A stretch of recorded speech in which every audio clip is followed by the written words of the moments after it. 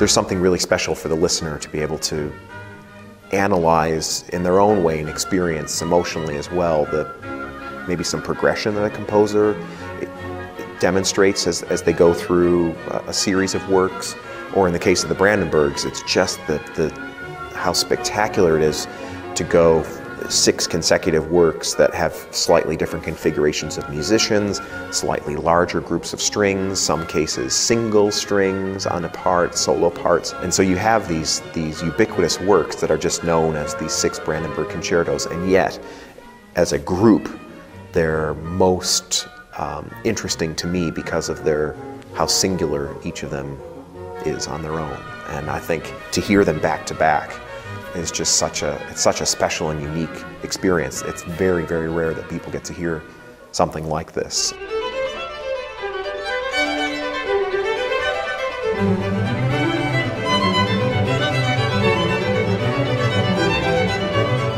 What's great about these concertos is that for the individual soloists, they are real virtuoso pieces that, as instrumentalists, we really strive for. So the trumpet player having to play this incredibly high, very articulate piece.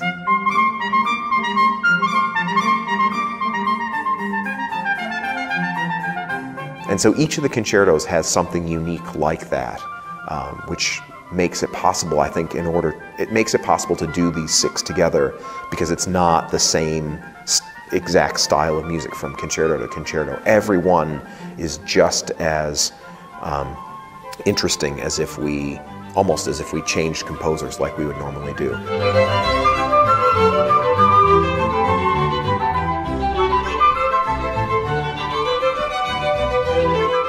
Just knowing that we have to treat this music in a different way to help bring out the weaving lines that make Bach so interesting. All of the counterpoint where lines start in one and they overlap, and creating the kind of space that's necessary to allow the listener to really hear the interplay. And when you hear that in the context of these 6 individual concertos under this big umbrella, you really get to revel and celebrate the genius of Bach.